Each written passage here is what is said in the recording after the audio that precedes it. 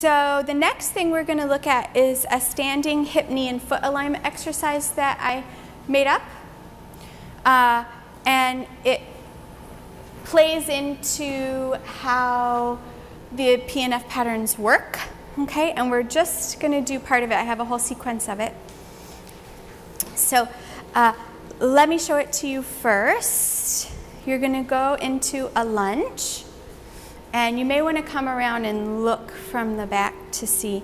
So when we're standing in a lunge, there are several things that go wrong. One of them is that our hip goes outside, and then our knee comes in and our big toe pops up. And as we do that, it puts a lot of pressure on our knee, okay? And when we run like this, we get knee problems, right? And a lot of people tear their meniscus or do things with their ACL, and it has to do with the alignment of the knee. So what we're going to do is press the ball of our big toe down, keep our hip nice and square, and reach our knee to our pinky toe. So that is essentially that pattern. Yeah? All right, and we're going to push the ball of the big toe down and open the knee to the pinky toe just 10 times. Every time you open the knee, you're going to press the ball of the big toe down even more. Okay? So get yourself in a lunge, and you can do your right foot first. And you can put your hands on your hips. You can hold on to something if you need to. And the back heel can be popped or not. And actually, we'll start from lift your right hip outside. So that's not where we want it. I want you to pull it back underneath. Do that again. Reach your right hip outside, and now pull it back underneath. One more time. Reach your right hip outside. Now pull it underneath. Good. So as it's underneath, your left butt cheek should be squeezing. Your abs should be pulled up and in, okay? We're going to try and hold there. Press the ball of your big toe down nice and strong. And now turn your knee to your pinky toe. And don't let your hips move. Let's do that 10 times. Go for it. 1. Now stay there. Press the ball of the big toe down again if it's popped off. And again, push it out. 2. Press the ball of the big toe down. Smile, Anne. And 3, I made this up for Anne. And 4, it did work, didn't it? And 5, I don't like to waste time. And 6, pull your abs in a little more if you can. And 7, I'm sure Eileen's having fun as well.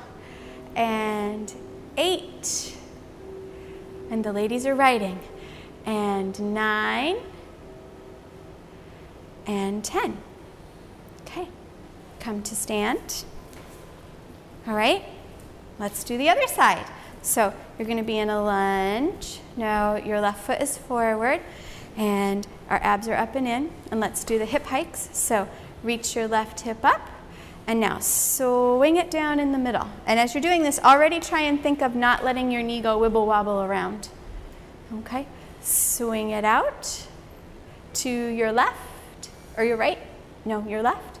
And bring it back. I'm trying to mirror you, so I'm opposite. And again, swing it out to your left, and then bring it back. Good. Now, keep it here. Press the ball of your big toe down and open the knee to your pinky toe. Good. And release. And again, press the ball of the big toe down and open to your pinky toe. Nice. And release. And again, 3. And bring it back. 4. Bring it back. 5. Double check your abs. Make sure they're up and in. Bring it back. 6. Bring it back. 7. Bring it back. 8. Bring it back. 9. Bring it back. 10. Good. And come up. All right, take a moment to write anything, and then I'm going to talk a little bit about the twist and untwist of the foot and how this helps to create that. But that is not actually written, so if you want to write it down for yourself for later, you'll need to do that. Or you can go check it out on YouTube.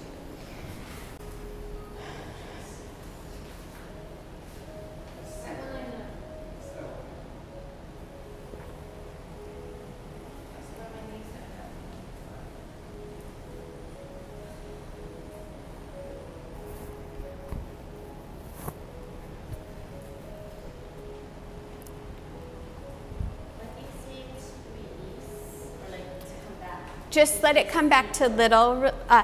So if you're working with someone who's injured, you don't want to let them go into the knee going past the midline. So you would just have them come back to the center if they can handle that type of correction. But you may just have to let them go wherever they're going to go until they gain enough control in the hip joint and mobility in the foot joint to be able to move their knee like that. It doesn't matter. You're just trying to get it so that you're emphasizing the front leg. You can turn it out, you can do parallel, whatever feels good. In my experience, you've had to adapt it to what the person can do. So, I mean, if you can drop it down to a big lunge, that'd be great, but generally the people that are doing these have knee issues, so that's not gonna happen. But for you, you could go back to a full lunge and really get a nice rectus femoris and psoas stretch in the back of your back leg while you're doing this and make it a, you know, nice exercise.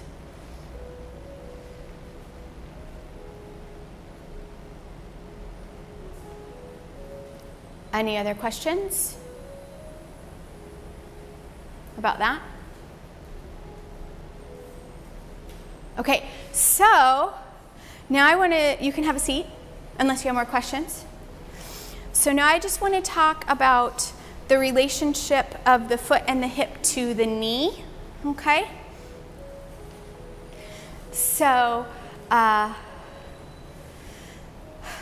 well, first I want to talk about the foot. So the first thing in our foot that we didn't talk about is there's a twist and untwist that happens in the foot when we walk. And if our intrinsic muscles of our feet are not working properly, we will not have that twist and untwist in one of the ways. So let me just explain it, and I'll get Herman's foot too. So our foot is very mobile, and it will turn into a twist rotation like this on a longitudinal axis when the foot is turning into a bony lever. So this is when we take a step, we actually do our push off through our big toe and it turns into a twist. So if you're a person who doesn't have that twist and has a hard time getting their big toe down, you're not getting much push off when you're going, or as much as you could get, all right? So that's the twist. Then as you go through heel strike, you actually go through an untwist. So you should land almost in an S shape across your foot, and this is the untwist. And so if you have tight muscles, you'll have a hard time doing the untwist, all right? So the patterns, when done, they help to facilitate the twist and the untwist all the way through, all right? And so it creates the mobility and strength to get the proper twist and untwist in the foot. So I just wanted to point that out. So can we see how when we untwist, we're kind of like this, and then everything's all floppy? But then when we go through the twist, it becomes a strong bony lever to push off from. And that's the wonderful thing about the foot, but it's also a very difficult thing about the foot because they get injured or going in the wrong patterns really quite easily, especially when we're in shoes and doing a lot of athletics and things in shoes. It becomes huge problems. I'm all about the Vibrams. Or just going barefoot on the beach. All right, so now the relationship between the foot and the hip to the knee. So here is our knee in the middle of our hip and our foot. Now everything is connected to everything. So we're just talking about what's going on in the foot, knee, and the hip. Oh my. Herman's really got some structural issues. It is. He needs a lot of stuff going on. So what happens at the knee and what happens at the foot directly affects, what happens at the hip and what happens at the foot directly affects what happens at the knee, okay? So if there's a funky pattern going on at the hip and a funky pattern going on at the foot, you will end up with the knee problem. So again, like I said earlier, in most cases, wherever the problem is, that's not actually the cause of the problem. That's the result of the problem. So if you have a dysfunction going on in the foot or a dysfunction going on in the knee, something in the hip, something will go on in the knee. So let's say you have weak hip muscles over here.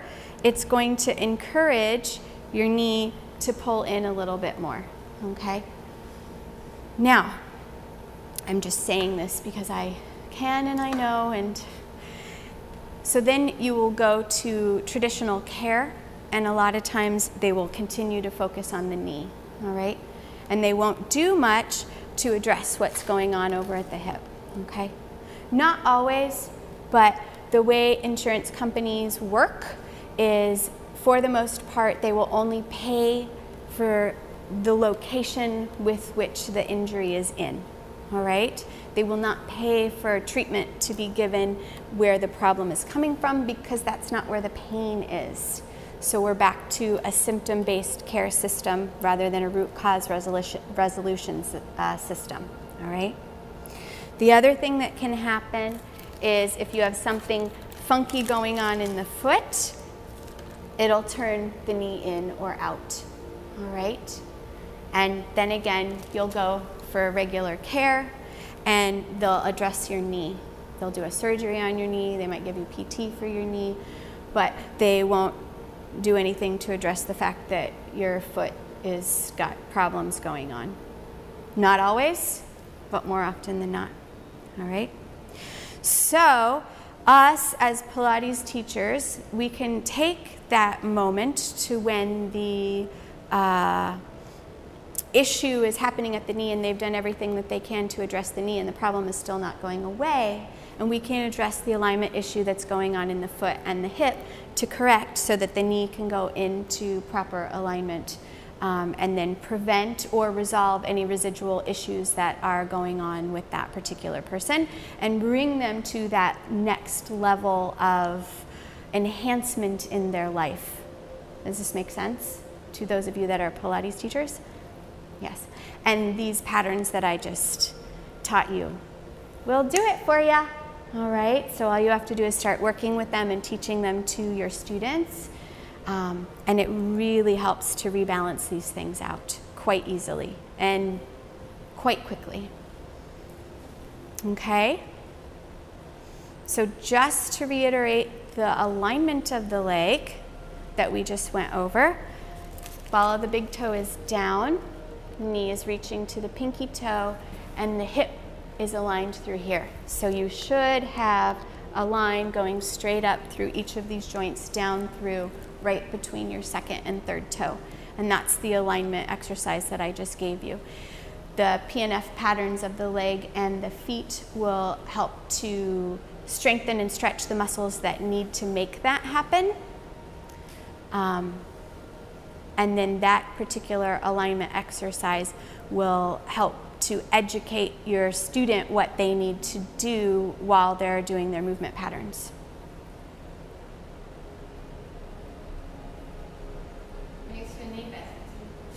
And Anne will attest to the fact that it will make your knee stop hurting, because she has done this already with me, so it's proven.